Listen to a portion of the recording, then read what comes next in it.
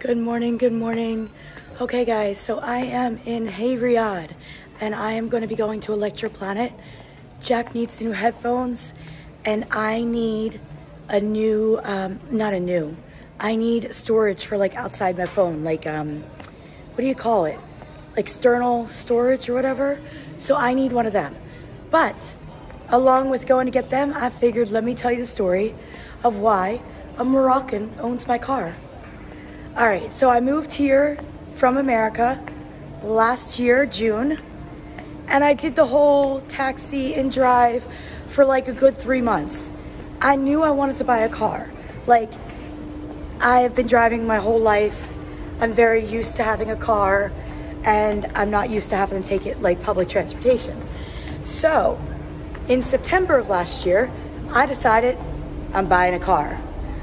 I did some looking around for used cars, but to be honest, when you really think about it, do I want to do a used car in a foreign country where I don't already know anything about cars, but also like, I don't know the best mechanic, I don't know foreign cars. So I thought, let me look into buying a brand new car and seeing what I could, like what was the cheapest brand new car I could get, but that was still a decent car. So I decided to look at Dacia. Dacia is a Moroccan brand. I feel like Dacias are everywhere in Morocco. And I went to Dacia on a Friday. This was in September. And I found the car I wanted. It was automatic. I don't drive stick, guys. There are a lot of people in America that drive stick. I am not one of them. I'm definitely not one of them. So I got an automatic Dacia Logan 2023. Everything was great. We filled out all the paperwork. The guy took me to the bank to do the transfer of the money. The transfer, the amount of the car was 170,000 dirhams, which is approximately 17,000 US dollars. And I'm sorry, but 17,000 US dollars for a brand new car is not happening in America right now. And this is a 4-door car for those that don't know Dacia. It's a 4-door car. It does have automatic windows. It has a backup camera. It has like the little dash thing, you know, with the music and all that stuff. It's a nice car. I like it. I won't lie. I do miss my SUV, but I do like it. I do like it. But anyway, so I do the Dacia thing. I sign all the paperwork. I transfer the money.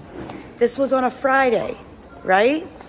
You ready to hear what happens, guys? It only happens to me. I promise you I have the worst luck in like ever. He tells me to come pick it up on Tuesday morning. I go on Tuesday morning and he tells me, you can't own a car. I'm like, what? He's like, you cannot own a car. And I'm shocked. I'm absolutely shocked. And I'm going to finish the story, but let's go into Electro Planet real quick and go get some headphones for Jack. All right, guys, we're coming up on Electro Planet.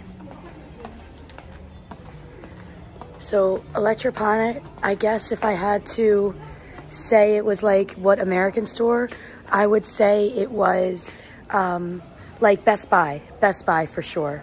All right, guys, so I just went in Electro Planet, but unfortunately I could not film because they had music playing so loud that if I posted the video on YouTube, it would have gotten blocked or like copyrighted or something. And I am not having my vlogs copyrighted for some music in a store. We're not having that. But anyway, I will show you the headphones I got him. They did not have the external storage. They told me to try Virgin, which is down the street, so I might try them. But these are the headphones that I got him. Let's see. Right, so these are the ones I got him. The guy told me that the brand I was going to get, I asked him what the difference between the one I was getting and this one. He told me this was a much well-known, better-made headphone. So, Jack, please, dude, take care of these. These were 689 dirhams, which is approximately $68. Jack, I swear if you break these, I'm going to beat your butt in Morocco. It's going to happen. It's going to happen, dude. I know you're going to watch this and you're going to be embarrassed, but 689 dirhams, take care of them. All right, guys, let me finish telling you a story about why a Moroccan owns my car. Okay, so like I said, I bought the car. The transaction was on a Friday. He told me to come back on a Tuesday, pick up my car. I go in all excited to pick up my car, and he says, I have bad news. You can't own your car. And I'm like, what? What? Oh, guys, by the way, they have Pizza Hut in America, in Morocco, and the Pizza Hut in Morocco is so much better than the one in America, not gonna lie. All right, so back to my story. So I tell the guy, he tells me, you can't own the car because you're not a resident. I said, what? Now listen, the guy never asked me if I was a resident. I told him I moved from America. He spoke English, by the way. I told him I moved from America. I live here now. He never asked me if I was a resident. I assumed he knew that I wasn't a resident, or he would have asked me and he would have known that I wasn't a resident, because residents, if you're not a resident of the country, you cannot own a car. So here's what happened. I had to have a friend who is Moroccan. I know the family from America. So this is a family that I know from America, and I had to have the car put in his name, and it was like this whole ordeal because basically the car is in his name. However, we got like this legal document drawn up, that dossier that told us to do this, and it basically says that the car is mine. It's just technically in his name until I get residency. Now, I also had to get insurance. Now, I was able to get insurance, but I had to also add him to the insurance because obviously the car is in his name. So now what you might be surprised to know is, even though I had to add a second person to my insurance, I still am only paying around 4,500 dirhams a year for my insurance, which equals to about $450 US dollars. Now, if you're in America, you know how much you're paying for insurance. Insurance is one of the most expensive expenses that you have to have in America if you drive. Also health insurance too. But car insurance is ridiculously expensive in America. And I am so excited that I moved to a country and the insurance is so much cheaper. And I don't even have, I have full coverage. I have tourist insurance. I don't think it's called tourist insurance. It's something French word. And basically this insurance is like the best insurance you can have. It covers everything. And I'm literally paying pennies, guys. Pennies compared to America. So yeah, Morocco for the win for car insurance. They're just not for the win for knowing that they should have known that I wasn't a resident or asked me and we wouldn't have had the problem. But yeah, so that is why a Moroccan technically owns my car. All right, guys, I want to tell you a reason why I love Morocco. I feel like I tell you guys every day why I love Morocco. But here is something that just happened, and literally it's why I like one of the reasons. So I went outside to Marjane to get a cart because I decided let's just get some stuff. So I needed a cart. And there was a cart next to a guy, and I said, Safi, like I could have it because he wasn't using it. He said, sure. I go to get it, and it's not good. It's not a good cart. That's why it was left there. The guy said, wait. He doesn't work here, by the way. He's not an employee. He's just somebody that was standing out there. And he literally went and got me a cart. Guys, this stuff does not happen in America. Maybe 20, 30 years ago would have, but the kindness of the strangers in Morocco literally just blows me away every day. Every day I see an example of how kind you guys are. And it literally makes me so happy to be living here. Like, seriously. All right, guys, let's go check out some Marjane and see what I'm gonna buy now. All right, guys, I went to go get some clothes for Cameron. And I left my cart, and now somebody took my cart. But can I just tell you what just happened again, which is amazing? All right, I tell guys all the time, if you see me and you wanna say hi, please say hi. Like, it's so cool to say hi, like, to meet people that follow me. It's really, really fun. And I was just walking, and this woman just says, out of the blue, hey, Erin. And I'm like, oh my God, do I know her? Because I was drawing a blank. Do I know this lady? I was like, oh, do I know you? She's like, no, I follow you. Layla, shout out to Layla. She was so nice. She did exactly what I hope people do. She literally just came up to me, said hello, and I met her. She's great English, by the way.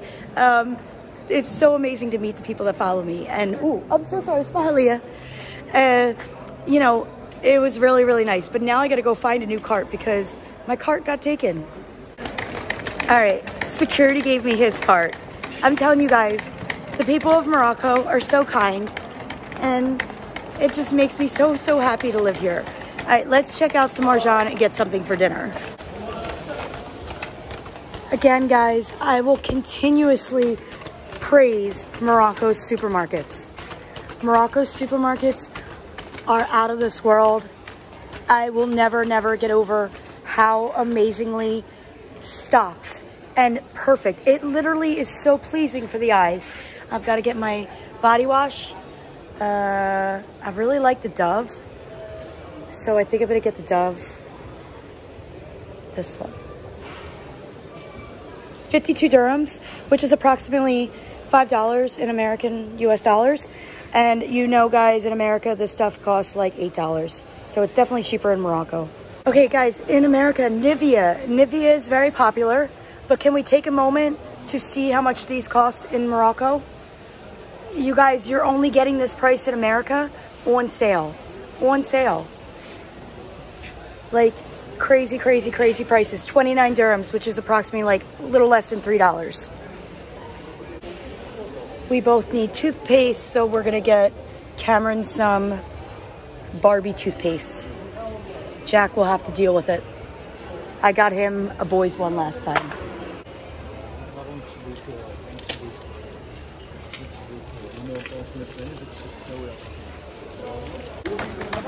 All right, let's go get something for dinner. Enough shopping for clothes for Cameron.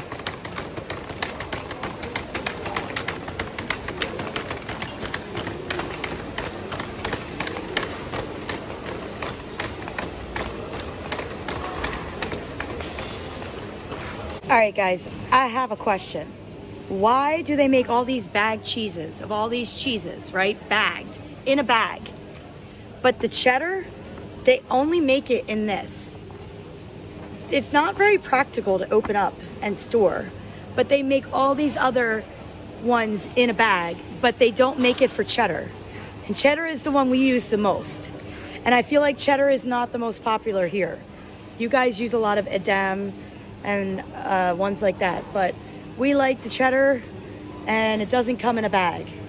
Like, if it came in a big bag like this, my day would be made, guys. My day would be made. I have no idea, guys, what to get for dinner, what to make for dinner. What do I make for Iftar? Okay, we don't like this, but the dogs like this. Maybe I'll make a beef stir fry. You know what? I'm gonna make a beef stir fry. $2.70. We'll get beef stir fry and we'll get some vegetables and rice. All right, guys, I am done my shopping. I got some beef stir fry meat to make stir fry tonight. Basically, that is like, it's beef strips. I make some broccoli, some peppers, maybe some mushrooms, and you put it over rice, and you got yourself a little Asian stir fry. So that's what we're gonna have for Iftar tonight. And now I'm gonna go home because apparently my landlord called me and said he's got the thing to fix our solution for our internet. If you guys don't know, if you didn't watch my live yesterday, our internet is amazing except for Jack when he games. I don't know, but he complains, he screams, he yells like a little bratty American. And but my landlord, like the G he is, came through and he's got something that's gonna literally solve our problems, he says. So I'm gonna go home and we're gonna deal with that. All right, guys.